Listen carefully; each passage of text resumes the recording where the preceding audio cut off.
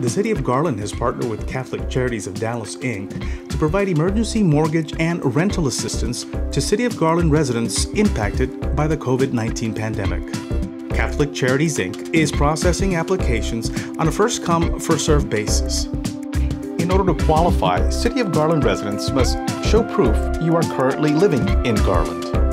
Make less than 120% of the area median household income, and not have received additional housing assistance from the federal stimulus program known as CARES given from another agency. For more information, go to GarlandTX.gov/COVIDRecovery.